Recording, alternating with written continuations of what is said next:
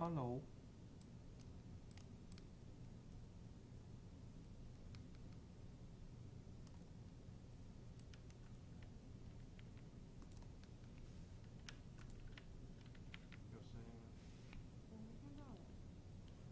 有声音吗？我没看到哎。这个已经上去了，好像有。我这个已经上去了，就是比较小声，好像有。为什么我这里没看到？好像有，就是比较小声。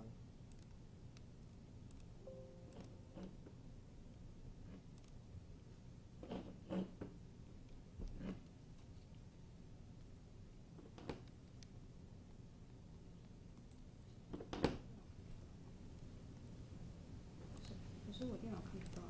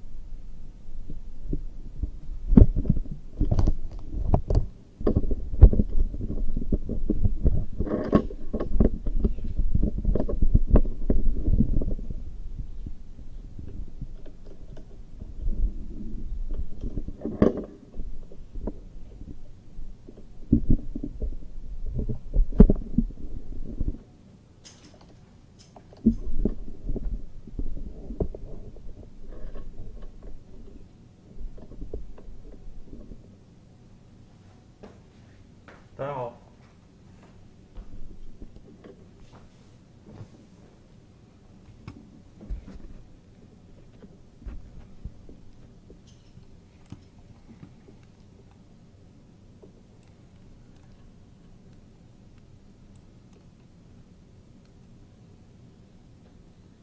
大家好。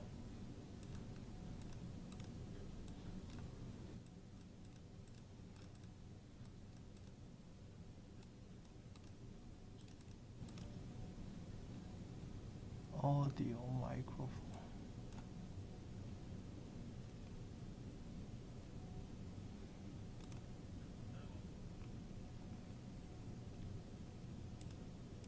哦，你是直接套了一个名针啊？哪里？诶，这个名字怎么回事？这个名字是……对，我还没设，怎么？这个名字得改一下。你 Live Stream 要改一下名字。等一下。你要改成什么？我现在可以改。你微信发给我了。你就写 online gallery。这怎么回事？这个名字是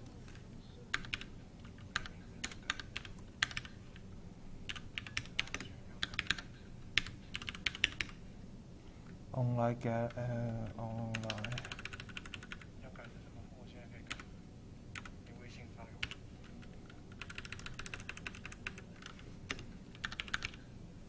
Introduction presentation 还是 introduction？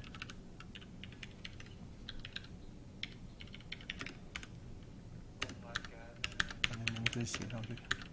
哎，不用打我的名字，不用不用不用，打一下。不用。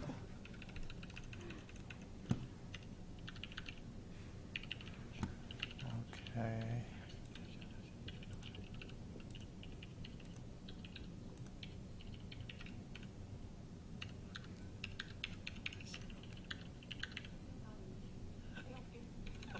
行一下。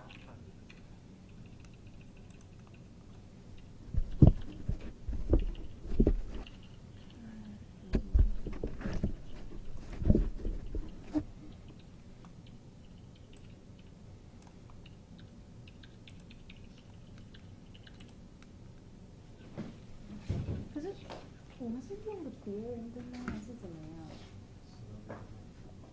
因为他这边为什么今天有一个最终我们会按着一个时间？那个不用理他，那个哪里有时间？这里你看，所以我们是把以前的直接盖掉了吗？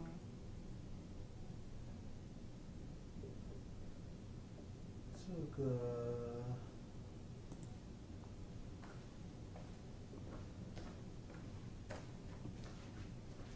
因为我们还有 category， 就是，而且这个之前是去年的9月14号，然后是说11点半。不用理他，他那个时间。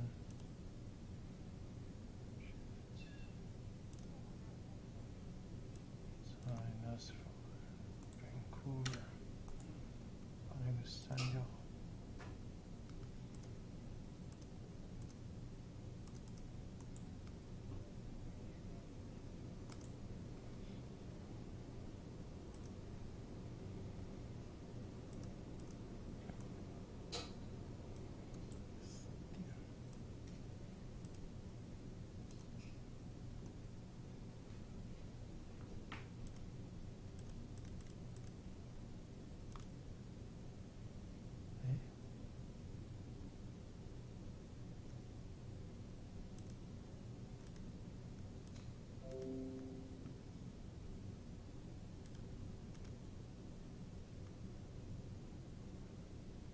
这赶不过来呀，因为他直接 go live 就到这儿 ，very nice。是要重开的吗？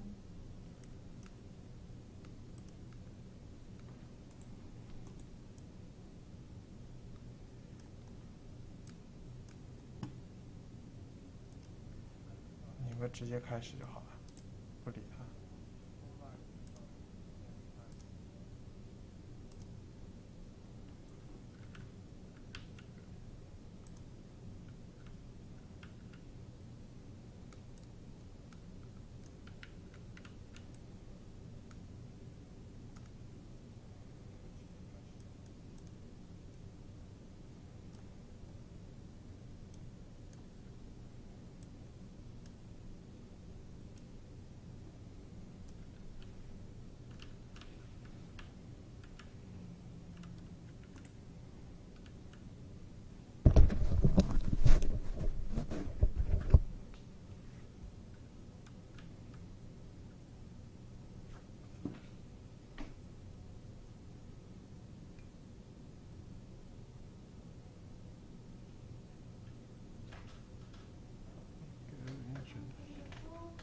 Oh, that looks really good.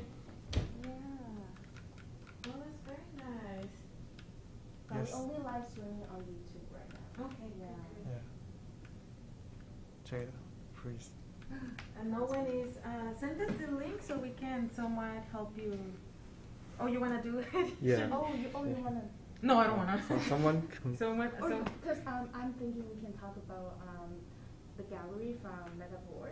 Oh, yeah. So we can talk about Pepe and Alicia and Jed. Okay. Yeah. Can I get like a minute or two so I can go to the bathroom and come back? Oh yeah, Yeah, sure. I'll be right back. Yes, just give me a moment. I also need to take a photograph or something.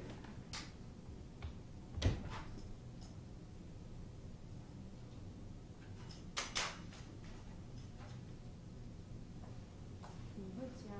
这不是 Mix 哦。什么？这不是 Mix 哦，是吗？是 Mix 啊。哦，没有，昨天人说有给你看一个，就是说最后我们可以放一些字卡还是什么的上去，让我可以放啊，要打死打的。嗯。你可以开始表演。我在北京。你再不表演，我就跳舞。你跳。不然我再放。截掉了，太好了。我觉得你已经很白了，所以。这个就好了。你会不会太矮？这应该还好吧。就是，哦，那就这样。我要用哪个荧幕啊？你就操作的话就用这，你用键盘吧，用键盘。那所以我要换的时候就直接换是吗？你要换，对，你就直接在那个这个浏览器里面换就好，就 link 啊什么。那我刚刚的 link 呢？是。这个 link 是你一个 link， 然后还有2个 link，就是在我的 WeChat 里面你发给我的。哦。对，或者你自己输上去，如果你记得的话。还是你要不要直接帮我把那两个打开？对。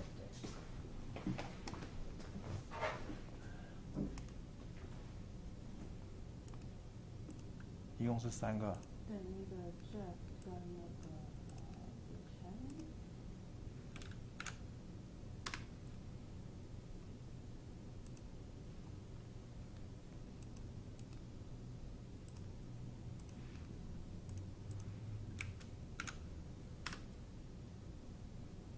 这个也是李晨。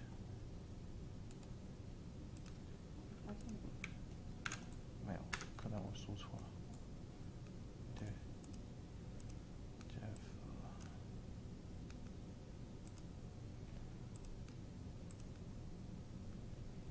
OK。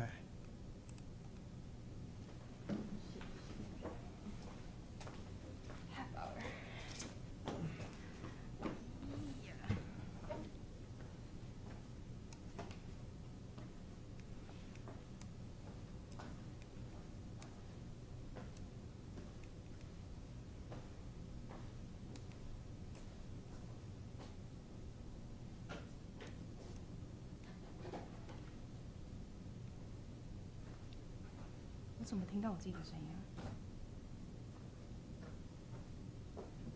有啊，有声音啊。他那个 YouTube 有延迟。我怎么知道我讲的是大声还是小声？你用 YouTube 听啊。那个。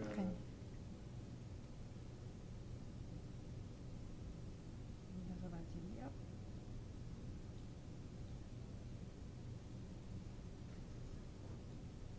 Hello？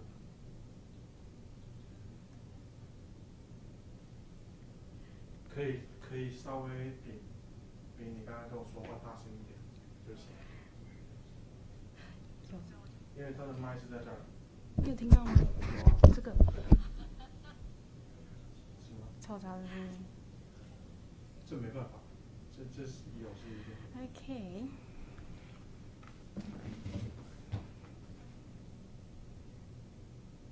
Hello, 是这样， everyone。如果不是在这个麦指向性的外面说话，它那个声音是会非常小。哦。所以就。哇，你讲的都比我大声。对着麦说。Okay.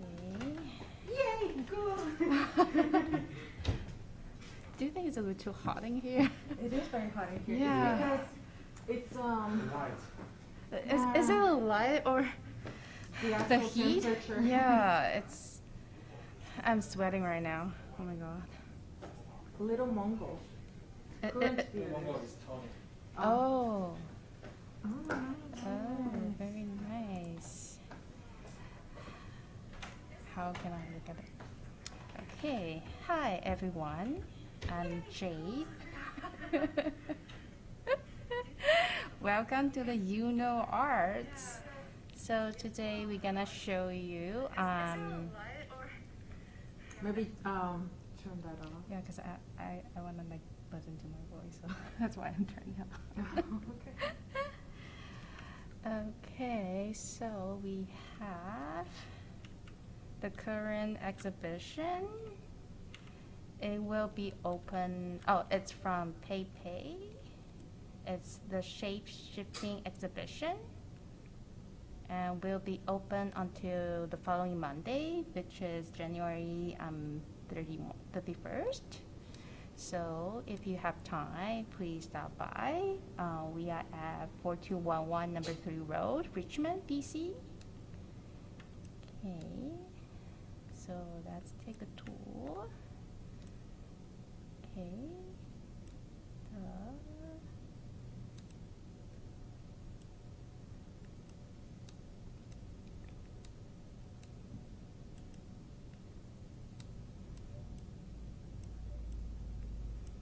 So as you can see, we have PayPay's books right here.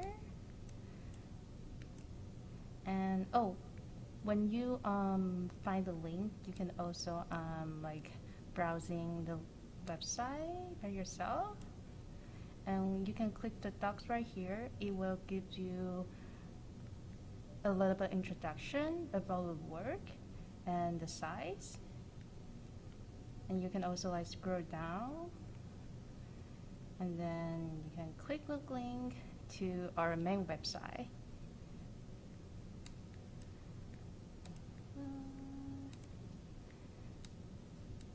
And this is the particular one I really like, which is about the postman. Yeah. Because I really like how the color and how people use he kind of like distort the forms and then adding a little bit like abstract elements to the painting right here. And I don't know if you can tell, like right here is the postman's messenger bag is right here. And you can also see the wheels. So like the postman is like running around the city and also to like to the countryside. And then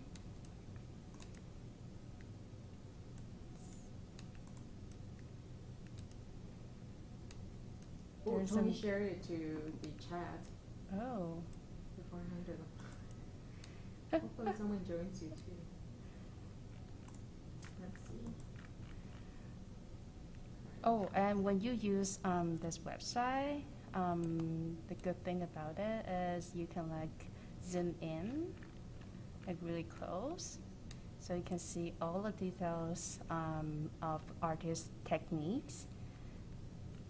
And then you can also like zoom out, so you can have a far away perspective to view the painting. So also you can click the link right here, so you can see all the details. And when you click the link right here, it will pop up a new window and take you to our main website.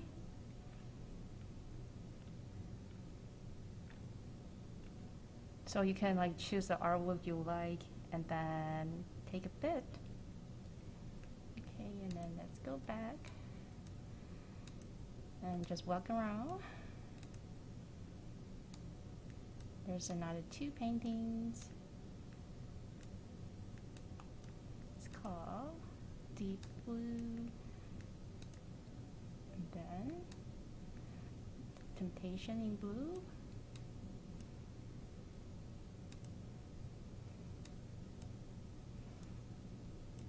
And then for Pepe's exhibition, we do have more work to show, so you can like walk back to the end of the space.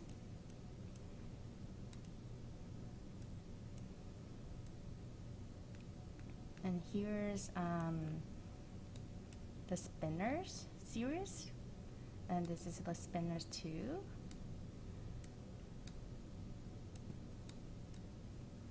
And then we also have another series. Oh no, not another series. It's the same, it comes from the Spinner series.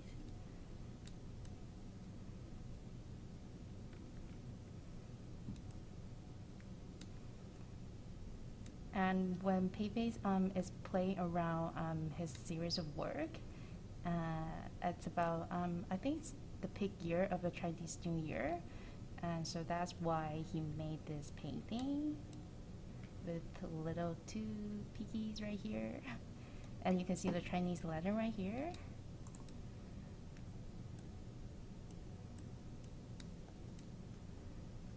And here's another one.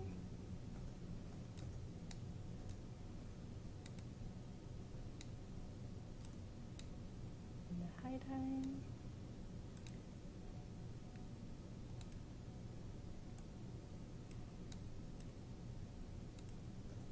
And the low tie.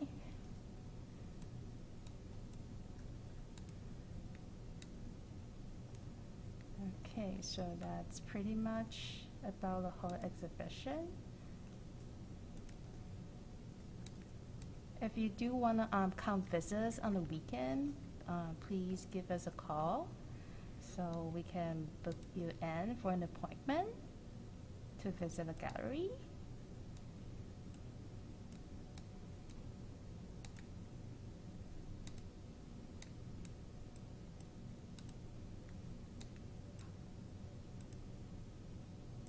Okay, so that's it about the shape-shifting exhibition.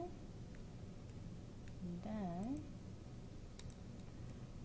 this is another one we had last year. Okay. It's a super filler by Jeff Wilson. And this is the amazing installation made by our curator, Maria. Let's see the basket. I think we spent like 2 days to paint the basket into white, right? Then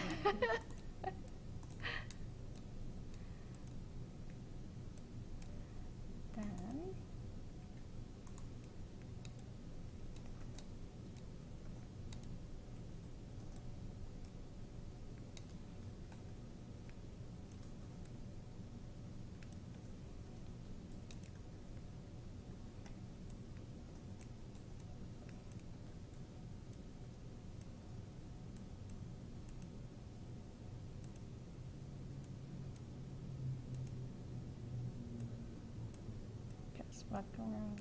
We don't have. Okay. So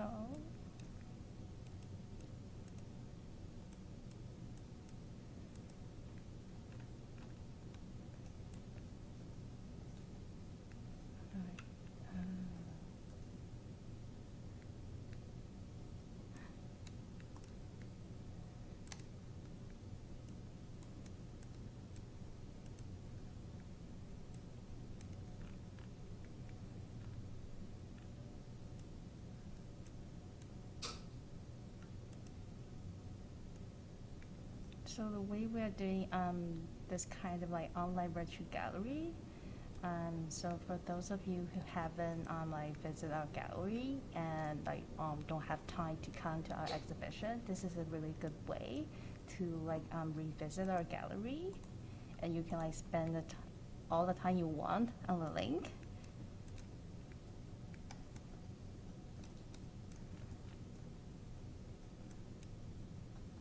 This is the Hickory Sticks.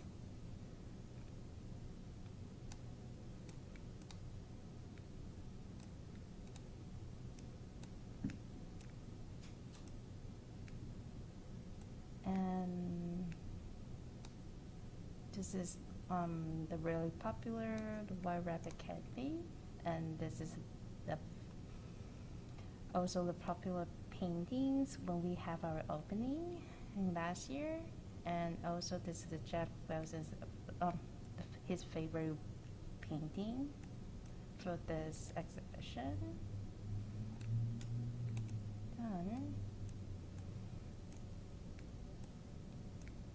Got the kimchi noodle soup. It's right here. You can relax. Yeah. Yeah, I'm really nervous, and Yeah, because I know. it's really hot. I'm like sweating all the time. I know. Oh my goodness! I remember when I did it, I felt like I could spit it onto my face because I was trying to articulate my words. Well, personally, I like this one, the Lucky Candy. Oh, Yeah, it's because the red color and also like the golden, like the shining. Have you tried? Yes. Do you like it? I like it because it's like a strawberry flavor candy. A strawberry. Yeah. Really? Yeah. Is it sweet or more of like For me, it's not too sweet. not too sweet? Yeah. Okay. Oh, I got some at the front door. If you want, you can grab some. Oh, really? Oh, Yeah. that would be great. We attempted to get this for the exhibition, but because it was a new year, we couldn't find it anywhere. Oh, Yeah. Cindy took me to a couple of places to look for this item, but no one. It I wasn't think really- when you go to the grocery store or like the market, they only have those products when it comes to the Chinese New Year. Chinese New Year. Yeah, so that's Okay. why we cannot find it. So does the packaging change every year to reflect the current? No, but they No. do have like different packaging for different brand. Oh, I see. Yeah, because I believe this is from what is it called? Garden. Sorry, I don't remember the brand name. No worries. Alright. Yeah. So between Lucky Candy and White Rabbit, which one do you say you prefer? Oh, that's a tough call. I like both, but for Lucky Candy, I probably just have them during the Chinese New Year. Ah, I Yeah, see. but the White Rabbit candy, I can have it like all the time. All the time. I see. Yes. Do you have any fun childhood memories from Well- trying White Rabbit? Do you have like any like fun time? Oh, Byron says that you can take off your mask. Oh, because it's true, it's blending in with the Oh yeah, background. but I do like it. Berwin, would like to see your pretty face. No, it's okay. I'm okay. I'm not wearing like I only wear a little bit makeup, so. Oh, I see. Oh, a little shy. Yes.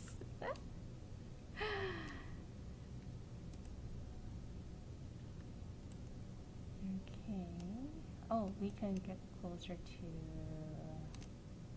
no. The Cool Ranch.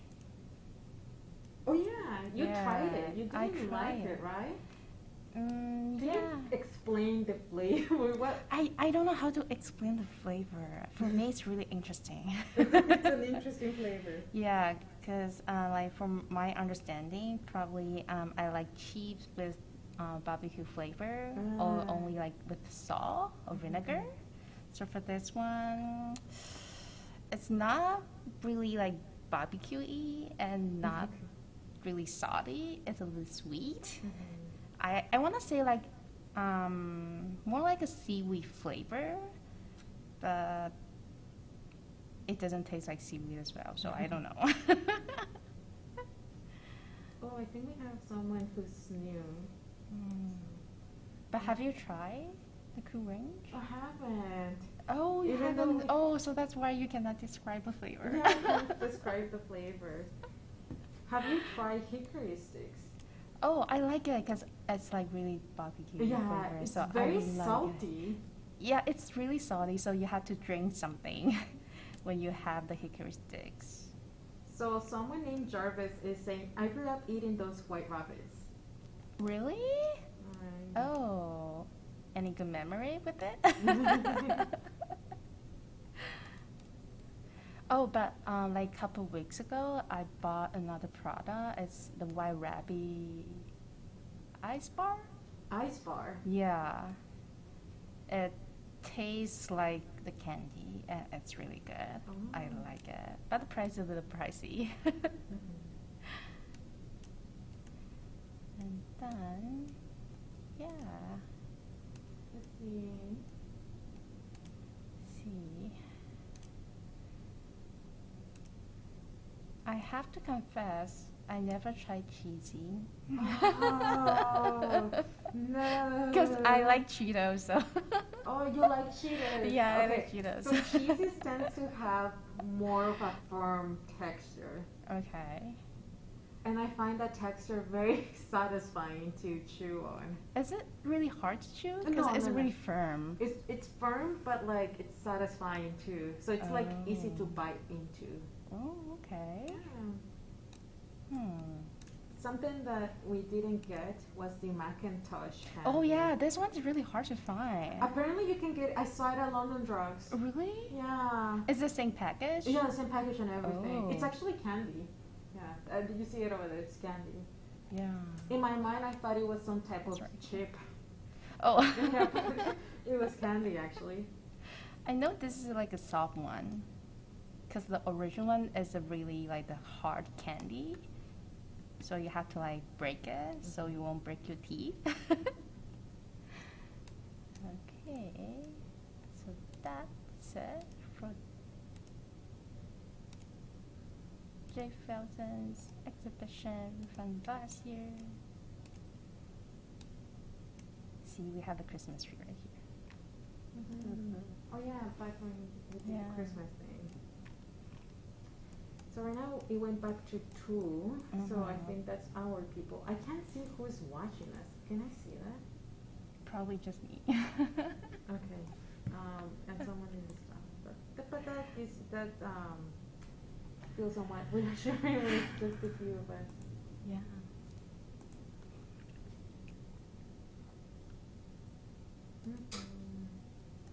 Okay. So we do have Li Shan's exhibition from last year. So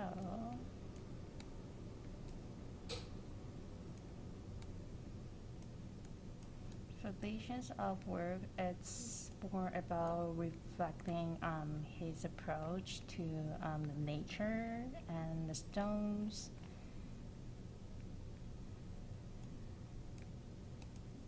And his works, most of his work is in a large size. So you can see from here. Okay, I don't know. That's centimeter. I don't know how. What's the size for the inch? Okay. It's that part, that big. Yeah, it's really big. So you can tell from the wall. Okay. And we do have a small one right here. Well, most of the work is title.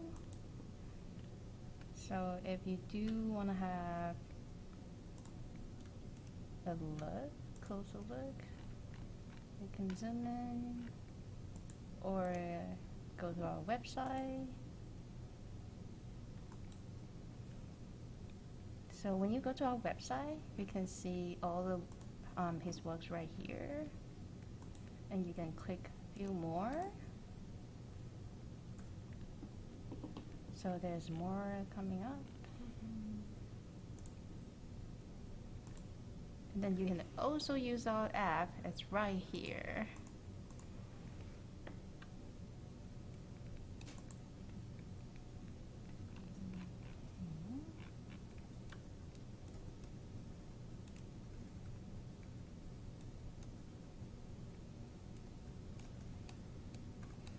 Oh, by the way, so Li Shan's artwork are presented by the True Color Art Gallery in North Vancouver. So it's our like first collaboration with them.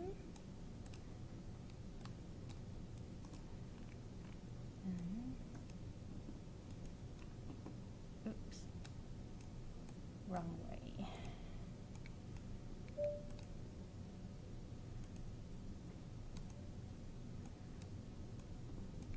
I'm moving too fast.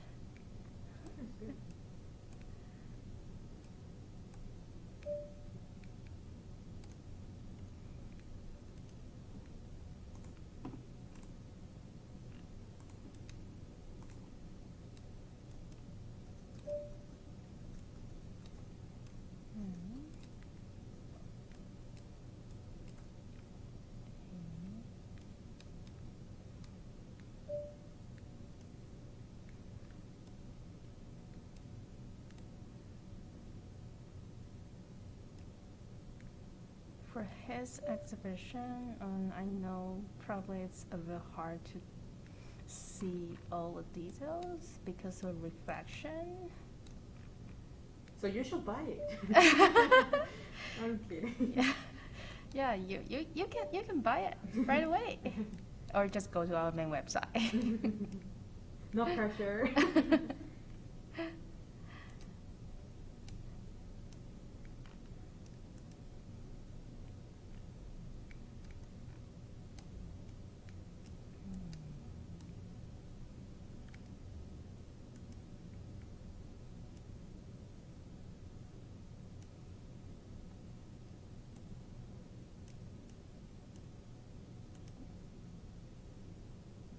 The mind travel.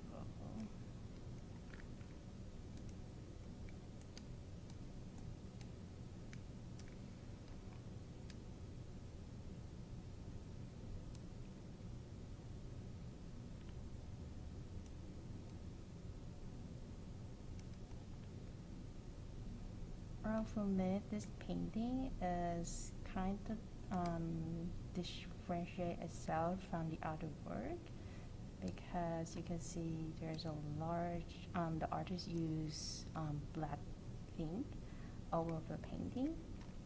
Not many colors are shown in this painting,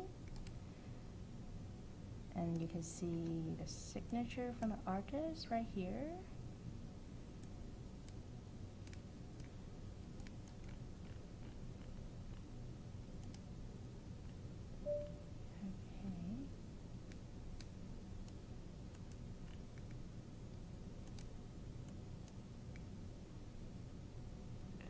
Baptism.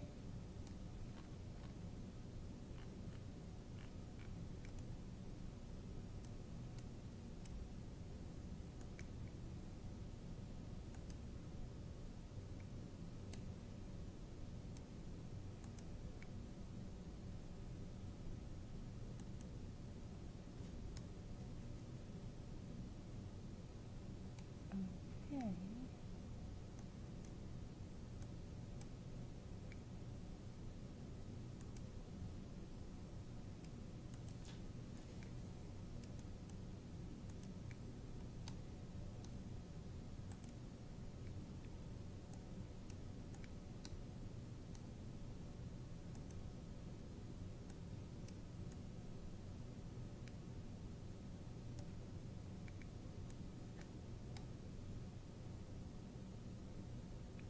So we will have all the links available in the description, so you can take a look for yourself after the live streaming. Then, what else?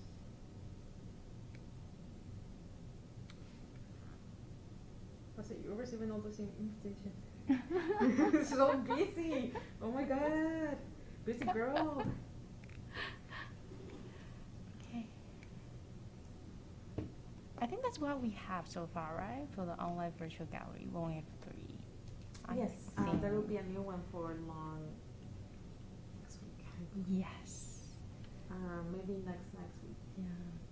Oh, and we do have the new exhibition coming next week.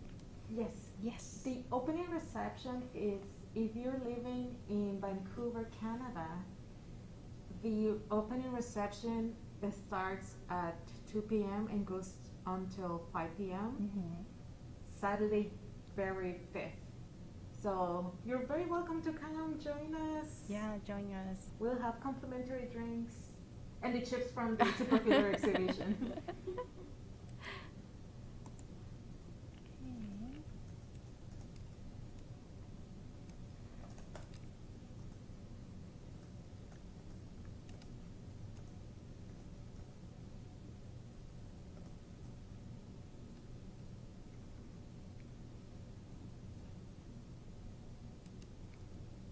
Oh, so if you've never been to our main website, you can basically type www.yklm.ca.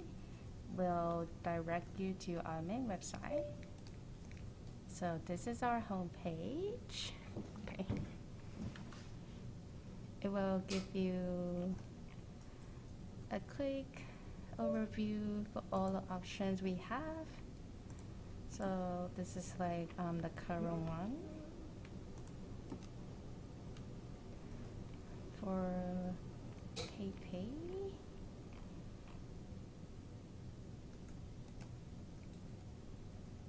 Oh, and this is another one we have right now, but the exhibition is at Art Couture Gallery, which is in White Rock.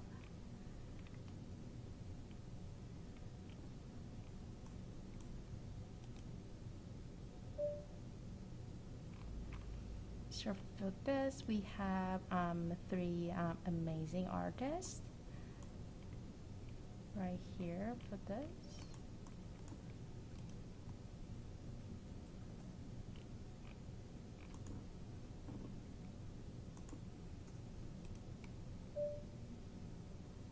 Is it me making that noise?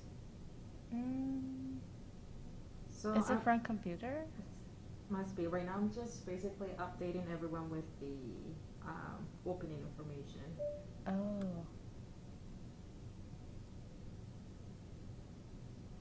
How come I feel this voice come from the TV? Is it? No? Could be. I'm fairly sure. Oh, I But think it's from a computer. From that computer. Yes. Oh, I see. Oh, okay. So that's why. Is it nice? No, it's from Berwyn. Berwyn, are you busy? You busy coworker?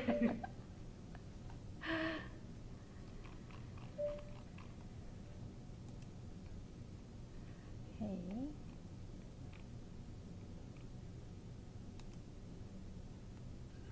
So this is all the options we have, and it's all available for you to purchase. No pressure.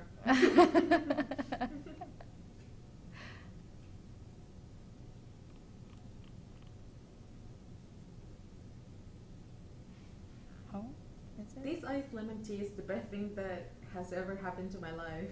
Where did you get it? Aberdeen. Oh, where? Is it the bubble waffle? Not the bubble waffle. This one is the not Korean, Japanese sushi at the Aberdeen Court. I keep forgetting their name, but I'm if surprised you're in they the have area, them. check them out. They make good stuff. Oh, it Oh, doesn't show. does it show? Yeah. Oh, this is the iced tea we're talking about. Oh, it's not show. It's not showing. Ah. It's transparent. It's No, delicious. no, no. Oh. Can you see it? It does show. It's so funny. Come, enjoy the food at Aberdeen and drive by at the gallery. Yes. I recommend the iced lemon tea. Almost every single store at the Oh, Aberdeen yeah. has it in the court. Mhm. The iced lemon tea? Mm-hmm. Mm-hmm. Is this like a Hong Kong? Yeah, Okay. I think it's like a Hong Kong based drink. Delicious. It's really good for the summertime. Yeah, it's Yeah, really I good. like it. In the summertime, I like the passion fruit from the cocoa. Oh, from cocoa? Yeah, Oh. their tea is delicious. I thought you were getting one from Starbucks. I like from Starbucks. I 'Cause like I the remember they do dragon have- fruit Oh. tea. Mm. I like that one. One time, I asked them for, I can't remember what it was, but I think, what was it? Is it? Hold on. I think it was a combination of passion fruit and strawberry. Mm. And then the barista literally had no idea what I was talking about. So she gave me something I have never tried before, and that was till this day the best summer drink I ever had at Starbucks. Oh. And then I try asking again for the same drink, Mhm. and every time I order it's always different. I think that because they have like a special menu, so when you ask it, they thought, oh, maybe you're asking a special menu, so they kind of You know, they can customize your drink. yeah. So, which is why I think it's never been the same. Let me throw this out. I'll be back. Yeah. Like every barista might customize your drinks. I got stuck with the door. Okay. Currently, it's chill, so we can relax. Yeah. Is it half hour? A few more minutes and it'll be a half hour. I'm trying to make a half hour for today. Yeah.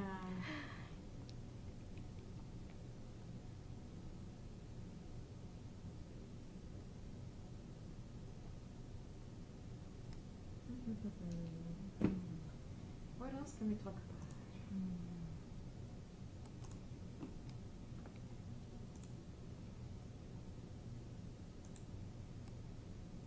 Oh, we do have our own virtual gallery coming up for all the exhibition. Yeah. So we customize each space for the artist. It's been live for 46 minutes. Oh, Would you like to go till 5 so that we make it or should we make it until a whole hour? Do you think you can hold on to for a whole hour? no, I think for the first 15 minutes, it's just like setting up everything. Ah, okay. Yeah. Okay, never mind then. So. Yeah, let's maintain the recording going. So I can talk a little bit about the left side in there. Yeah, that side. Mm-hmm. So, the curation process, I thought it would be a good idea. Do you want to switch? Let's switch them. Oh, Thank you. okay. Oh my goodness. This is always so nerve-wracking. I think it's easier for you to capture your voice Oh, all right. because the microphone is on top. Mm-hmm. Yeah. Oh, okay. Last time we were experiencing issues with the static. Mm-hmm. Do you think having it like this removes that noise? I'm not sure. I have to. I'm getting myself ready. Bring my hair forward. Hello everyone, my name is Maria. I am an art advisor at Le Pont Gallery and Juno Arts. I curated this show by Jeff Wilson. So during my thought process,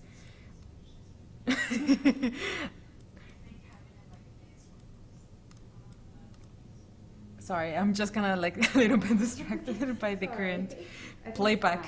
Oh, okay. Yeah. So during the thought process, I thought I would make the exhibition look like a bit of a supermarket.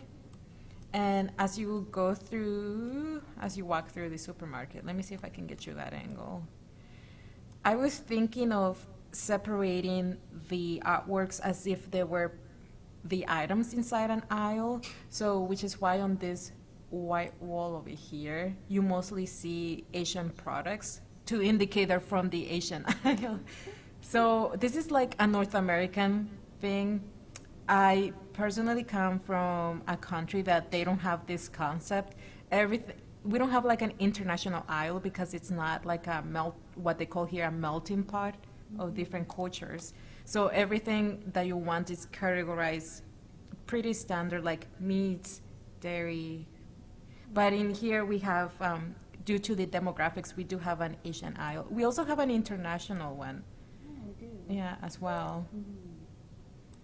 And then these two artworks over here, the reason why I thought it would be interesting to place them together is to get like a cheap brand.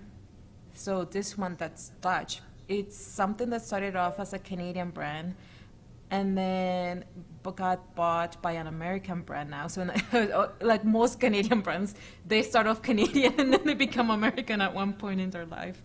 So what I was trying to get at with these artworks is that people tend to gravitate towards brands and as a way to justify their, I guess you could say, their social status. So I was talking about these illusionary realisms that we perpetuate within a capital's culture, and that's one of the ways that you kind of participate in that particular in the current system. It's by validating these companies by purchasing branded items instead of having the no name, even though the quality could be just as delicious. And I'm sure many people do prefer this particular chip over the salt and vinegar, but I just find that, sorry, yeah, there's a bit of an echo, that you're right. From here I can hear the echo. Sorry about that. So with the no name, I was just talking, it tends to be a little bit cheaper versus the Dutch one that tends to be just a few, 10 to 20 cents more expensive. So it also gives you a bit of a history, right? You imagine something that's crafted, but this is kind of, it's all fried, they're chips, right? So that's the aspect that Jeff discusses within his work when he calls this, his artwork, junk food, is simply because a great deal of it are these fried items, and then we're trying to add a hierarchy to how you can fry things, and then based on that, the freshest one tends to be the most expensive one. So you participate in the illusion, you authenticate, that's the word I was looking for. You authenticate the illusionary realism, societal, so it's, I can pronounce this word right now, societal status simply by purchasing the branded name. So I love this wall of just having these chips, these two over here. For this one, I think that I was going more for a visual aspect, that I like the idea of having the stripes. Something that Jeff brings a lot in his work is the visual similarities and how it has become a bit of a system for chips companies to follow. So what I like so much is this jarring font, but I also like the stripes. You get this very linear approach to this particular piece and how it breaks down into this more organic shapes over here within the actual product, so you can visually see the product. And then versus the Macintosh one over here. So once again, very linear, again, in its execution, and you can see even how it gets interrupted by a bit of an organic line over here, the way you do with cheeses. Same thing with Macintosh. But instead of actually showing you the product within the packaging, it gives you a bit of an illustration that's meant to give you the idea of what you're buying. And I wanted to contrast this. It's basically almost the same idea, but executed differently. And from a visual standpoint, I thought this would be very interesting. Also, you know, orange and red kind of look really good, so I just thought, I'll have this too. I'm kidding. So I like them visually for that reason as well. Let's see. So as you exit the supermarket, usually you find this type of bars towards your checkout area, which is why I have them, you know, towards the end. The reason why is because, quote unquote, our checkout area is right over here. This is the reception, and this is where we do finish the transactions, whether people are buying artworks within the gallery space. And anyone love a really good crunchy? I'm actually a big fan of the Henry over here. That brings very much middle school. So I didn't get to try any of these brands until I came to Canada, and big fan of the Henry-O, actually. So let me take you back to the very beginning of the exhibition. So when we were thinking about super filler, I was discussing with Jeff how I wanted to turn this into a conversation between how galleries and supermarkets and these systems, how they are very similar in execution. So we mimicked that by making basically the title look like a superstore, a Costco imitation. So we thought that this, you know, I took this to this, just a little bit of a background story. I took this to the designer His name is Leo. Hi, Leo, if you're watching, hello. So I showed Leo what I wanted to achieve, and then he's like, oh, you want to do that? That looks so ugly, right? So Leo was trying to make something that it's, once again, very, it's interesting that he would say it like that, because these fonts are meant to be very accessible and readable to the majority of people.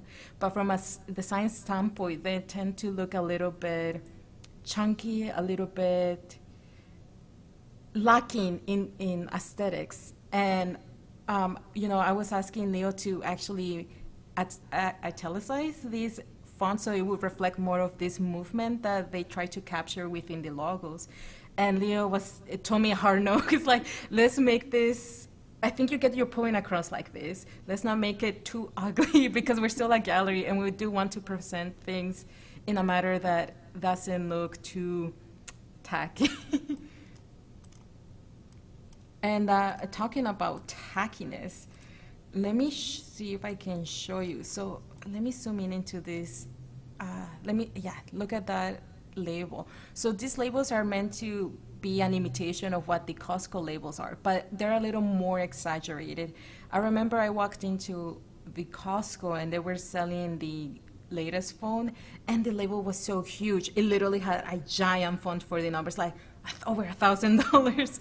So that's the aspect that I wanted to parallel with and contrast with the gallery. So galleries tend to place all the sizes in the same hierarchy, basically. So everything gets the same amount of space, in a way that in the supermarket we always prioritize the price as the biggest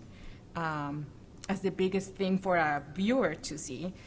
And I wanted to recreate this experience in a gallery setting, because even though we are presenting cultural interest for the viewer, and we do want to have gallery visitors question many of the systems they partake in, it's also very important to realize that we are a commercial gallery at the end of the day, and we are looking to sell these artworks. So something that I always find that the art world is not very transparent on is pricing. Sometimes they don't even show you the price, because depending on who you are, they get, this is an actual practice in New York that they are trying to change. You know, very unregulated market over there. It's the Wild West over there. So over there, from what I heard, is that depending on how much money you have, they will change the price of the artwork. So if you have a lot of money, they will probably jack up the price for you. So it's not very transparent. And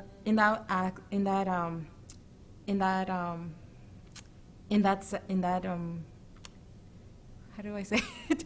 So in that light, I wanted to be very transparent with our pricing, instead of I find that it's a little bit intimidating to go up when we have things like, if you want the price, please go ask the the gallery assistant. I mean, interesting that I use the word receptionist, because I see cashiers and gallery assistants as having a very similar role within the supermarket and the gallery system. And then I think I lost my train of thought. I was going, so it's a little bit intimidating asking for prices, because you wonder, are they gonna deny me the access of wanting to see the price for this piece? Are they gonna try to, it's pretty interesting. I should try this for one of, there's sometimes galleries here in Vancouver do this, where they don't give you the price outright. And I wonder, it could be for a couple reasons. They might be holding off the artwork for an institution, that is to say somewhere like the Vancouver Art Gallery, bigger institutions that get to have really large collections. Or maybe they might want to give it to a collector who has a well-known like a very extensive collection, and they that might be one of the reasons why you might not find these prices readily available here in Vancouver, where they also might want to hold off a piece from the general public. So having this transparency does make things very accessible. And as you can see, these labels are very tacky, and I got questioned. Artists came in and asked me, do you actually label your artworks like this? I just thought that for this exhibition in particular, it does make sense to have this type of garish labeling. I just thought that it all went as a whole, and that was very important for myself and the artist. Artist was Jeff Wilson. Is the artist, and he is very wonderful to work with. Very wonderful artist. Good work as well. He has some very incredible neon sign paintings that I wish I could show you. Can I bring out the Wiki link over here? Or would I? Let me get that for you. Would it be intimidating if I bring out Google search? No, it's So our website. you are very welcome to look at our virtual rooms via Wiki link. Jay will very kindly give you the link for that. Let me see. So we have this one over here. And I forgot my train of thought as well while I was going for, oh yeah, I want to introduce you to the, oh, I'm a sparkleist. Look at me. I'm so cute. Wait, hold on. My name, wait, back. Steamer Duck. I'm a steamer duck. Interesting. I'm a Hello Kitty. How about that one? Is that cute? Yeah, that is cute. Sparkling cute. Alrighty. So this is our virtual room. Oh, it's quite, sorry, I forget that I have to use different keys to actually introduce this room over here. Oh!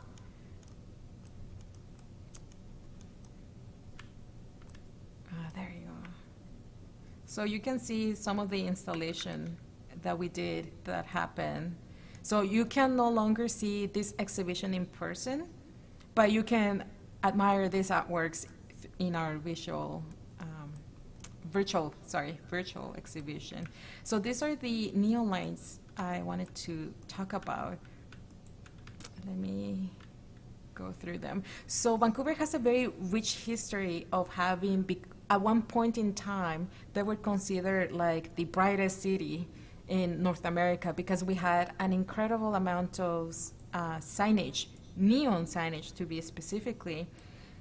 And unfortunately, it's no longer that case. I believe that there have been city bylaws that no longer allow for this amount of neon signs. I think the concern back then was that this was ruining the West Coast environment, because a really big aspect of Vancouver is in these wonderful mountains. You get to see the Rockies. It's a very beautiful green site, and there were public concern that these neon signs were taken away from the natural beauty of the city.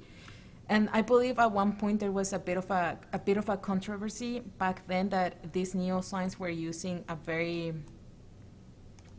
toxic gas. So there was a bit of misinformation, I believe, with that, in the aspect that there was a bit of quote-unquote fake news that these gases were killing us or something. But, you know, they're contained.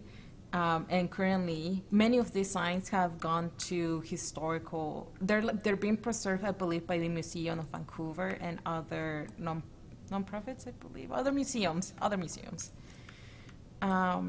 Because they're a big part of the identity of the 1960s, 70s, I would even say 1950s landscape of Vancouver. So if you have a chance, you can come look at our exhibition over here.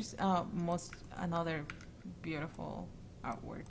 So what I like about selecting this particular painting for this virtual exhibition is that they match. Do I have someone there? Who is it? Little Helper. Oh, so cute. Thank you so much. You look adorable there. So what I like about the virtual exhibitions is that they allow artists to promote their works in a very professional manner, that they can showcase their new work. Ding dong, ding dong. I think Yvonne will get that. Thank you so much, Yvonne. Oh, this artwork is not Jeff's. It's okay, ignore that side. So, oh, look at that. Beautiful painting. Love that painting. So wonderful. So, something that I didn't mention is that that's where there was a big concentration of the Chinese demographic, and they had a lot of Chinese businesses that are currently being gentrified. What are we saying? Gentrified? Through gentrification. There you go. Usually the word gentrification means that when low-income neighborhood is being sacked, let's use the word, they're being sacked by the upper class so that they can actually, so that real estate companies can build new buildings there for like the middle income, upper class, investor type of audience. But the word gentrification I guess we could use it, but I prefer if we have thought of something different. Anyways, it's just my little critique on that particular word when we use. Oh yeah, cafe. So many of these signs have like businesses that are restaurants mostly, and there was a lot of artistry that went behind it, and many of these, it's a bit of a shame that many of these are, oh, hello, little helper. Jade, thank you so much. No, it's okay. So you can see over here, there was so much signage back then, and there was something so beautiful. There was an artistry behind these artworks, and now that they are no longer available, sometimes some of these signs have gone completely out of existence, and some of them are being preserved so that the public can actually be aware that we have this history in Vancouver. Kind of interesting to see that we had like the brightest city in North America overtaken by cities like Las Vegas and Tokyo, I believe. They're very bright cities, 100%. Yeah, at one point, I mean, back in the 50s, yeah, a long time ago, decades ago, Vancouver no longer has this type of title. But if I were to curate these artworks, let's say in an exhibition, then I would mention sites that are no longer available and mention the current gentrification that's happening within this area. So I can't stop looking at this work. I just want to admire it it's so beautiful. I had a different one behind here, but it's been, I think it was. Like the one at the back. Which one? This one. Show me. This one. Oh, I'm trying to follow you. Hold on. Oh, you like this one? Yeah. Oh, yeah, I like this one a lot. I think Jeff did a different one with a grocery market that most of these businesses were what you call mom and pops shops, no longer available. And yeah, many of these restaurants obviously are no longer. But one that I really like was this grocer shop. So instead of this mom and shop existing there, currently there's a Save-On Foods in that location, and they have taken, this Save-On Foods has taken in on sustaining and preserving this signage. It's the Maggie neon sign. And then sorry, if you're watching, I've been warned about going to Google Images simply because the live stream might believe that I'm using copyrighted material, and they don't want me to do that. So let's see. So Lucky Candy over here. So this exhibition does show a couple of the pieces that I didn't actually keep for the real show. For the, I don't know how, the real physical show, like that you could actually walk into. So this was one of these pieces. I don't want to be mean and say that didn't make the cut. It's just that I thought that it's very visually striking. Oh, who's that? Hello? Oh, okay, sorry.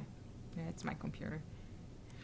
I wanted to maintain this piece for the candy bar, but then I selected the caramel one.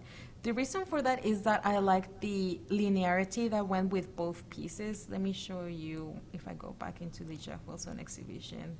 I just really enjoy the linearity that was happening here, and I wanted to maintain this aspect. And I felt like the font in of itself was creating the organic aspects that I liked to give contrast to this painting.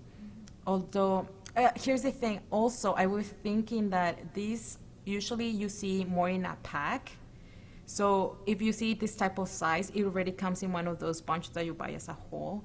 But this is something that's meant to be more as a display that you can actually grab into quickly as you put it on your checkout area.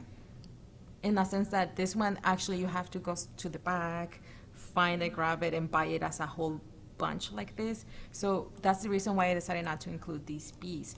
So for this one, I did want to add it. This would have looked good in this wall to create the international section.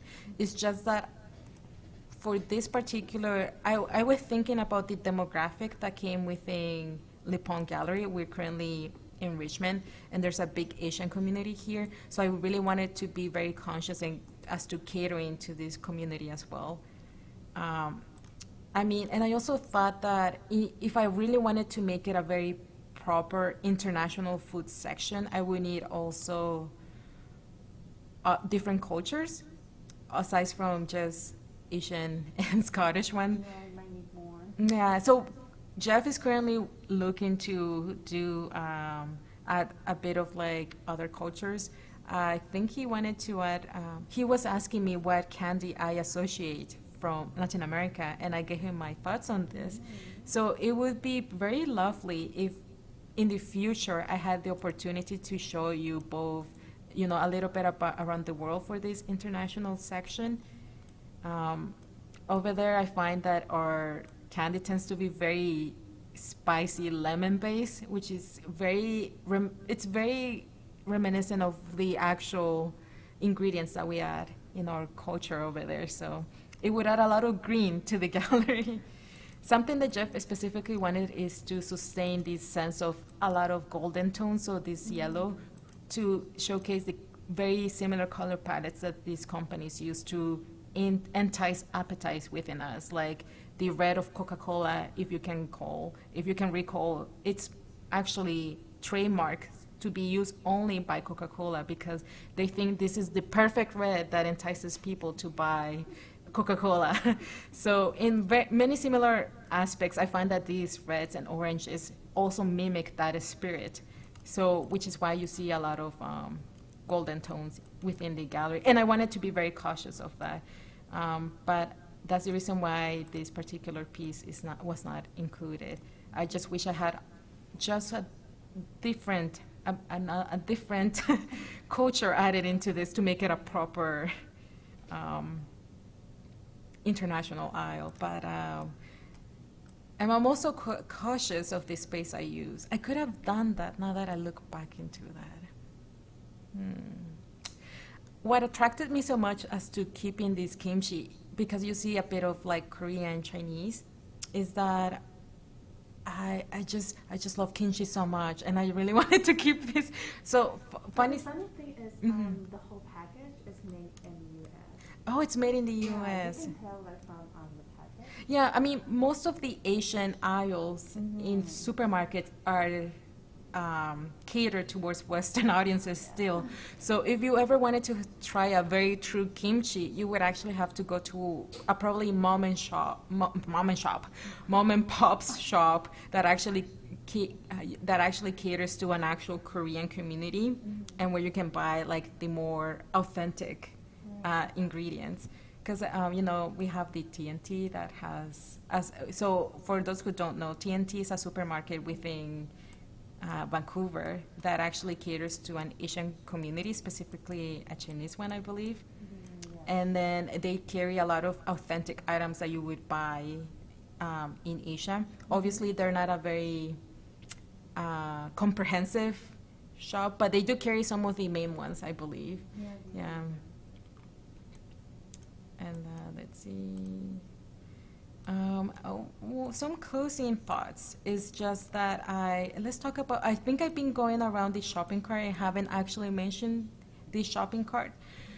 So the shopping cart was to provide an opportunity to move away from the walls. I enjoy these walls very much, but I wanted to bring in the aspect of how galleries use this very neutral wall to set against something that could. It works as a selling point as well. This we associate this as part of the museum, not museum, the gallery experience. And what I found so interesting is that people really mention the back of this painting. Let me see. Sorry. Let me find another. Oh, you have to go around. Yeah, I'll probably go this way, Yeah. and then I'll go this way.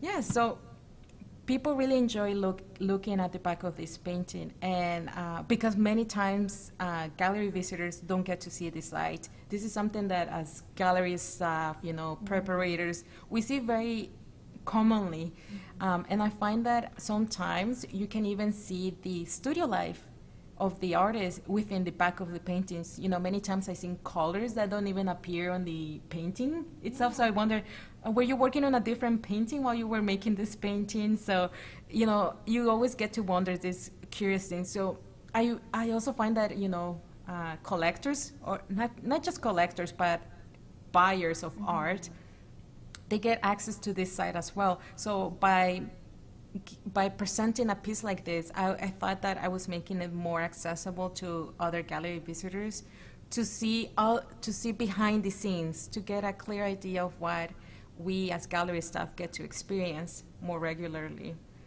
And yeah, it's basically to demystify the elitism that goes within gallery systems. Even though I have so much white all around here, my hope was to turn the gallery. I had many ideas, but so little time to make it happen. I wish I had done more to add color, because color is very important to the supermarket experience and as to the way they display things.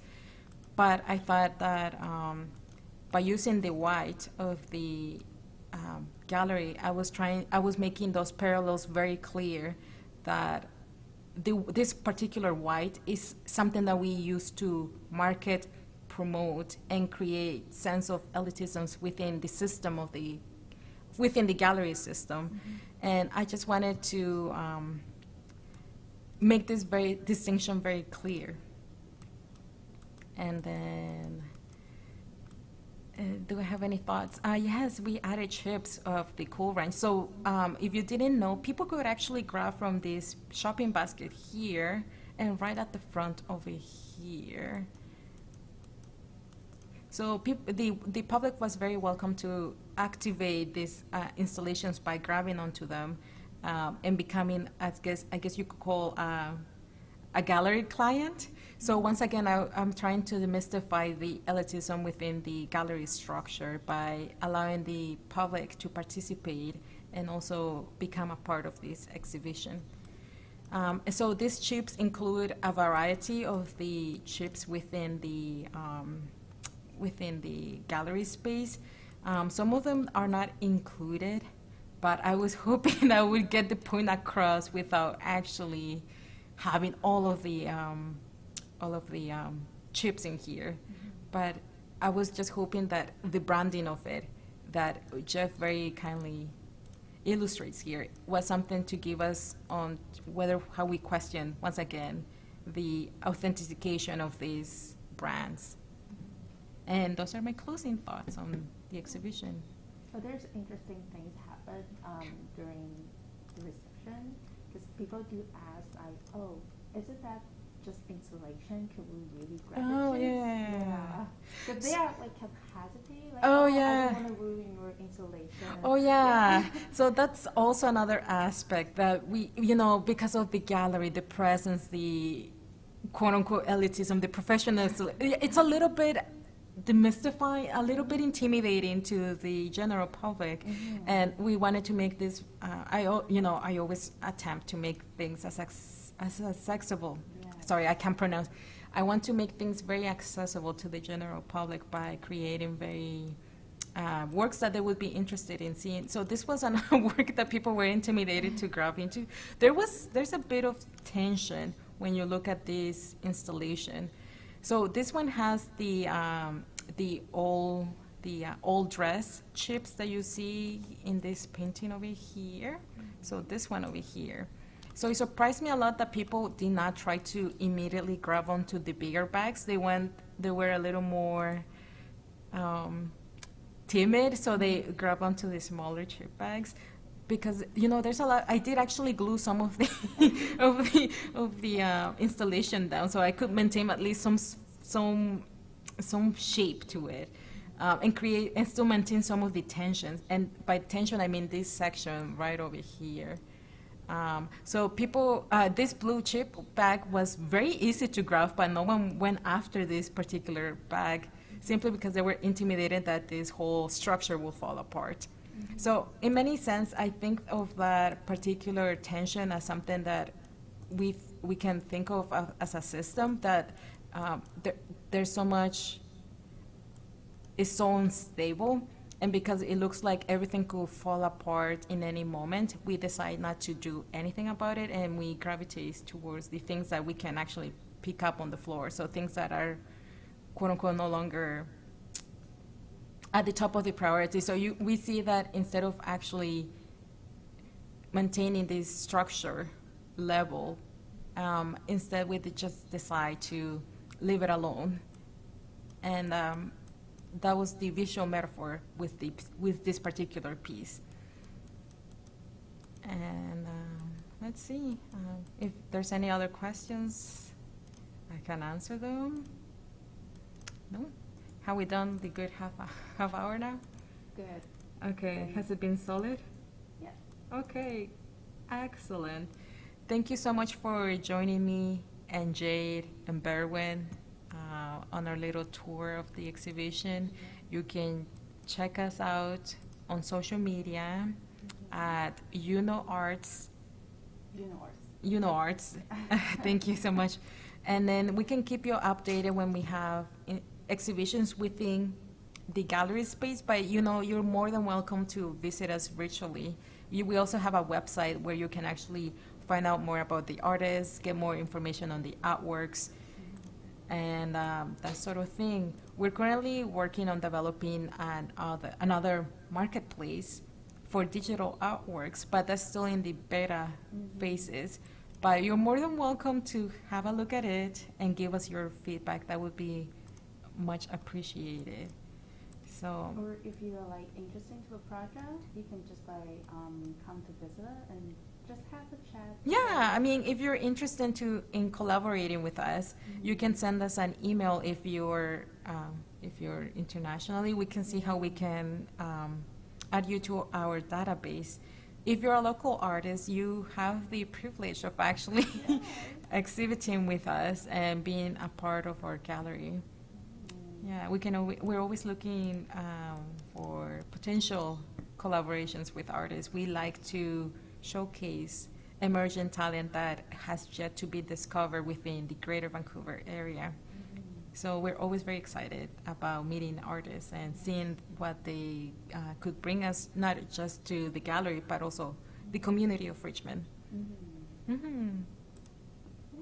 All righty. So I'll be saying my farewell, everyone. Thank you so much for seeing my virtual my virtual tour.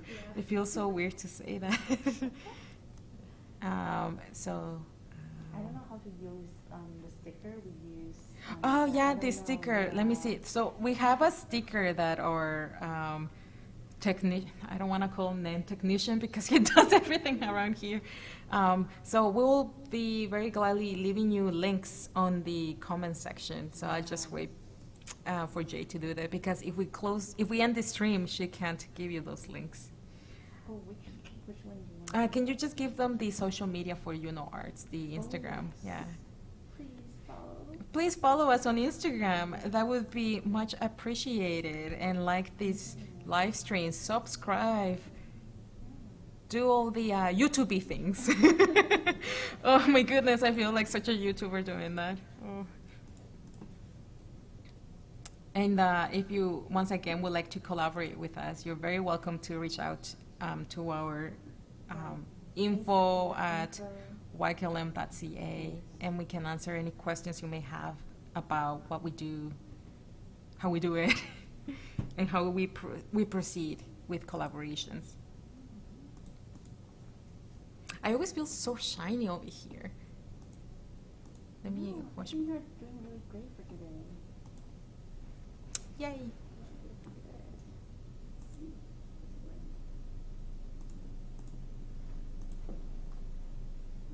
We have an upcoming exhibition, so please follow us on Instagram or YouTube, and we'll keep you updated on the new artist. His name is Long Gao. So he is a Chinese-born artist who currently is practicing in Vancouver, Canada, and we will be we will showcasing his light series. That will be the first time it gets exhibited here in Canada. So we're very excited about these emerging artists. And he is having a solo exhibition here at the gallery. So you are more than welcome to come in to see the artworks for yourself. Or once again, you can visit us online and see the virtual exhibitions. Thank you, everyone. Yeah, thank you so much, everyone, for coming to my TED Talk, which is not a tech talk. Should I end it now? Yeah, I can end Okay, it. okay, great. I'll end it here too. Okay. Bye, good night. End stream.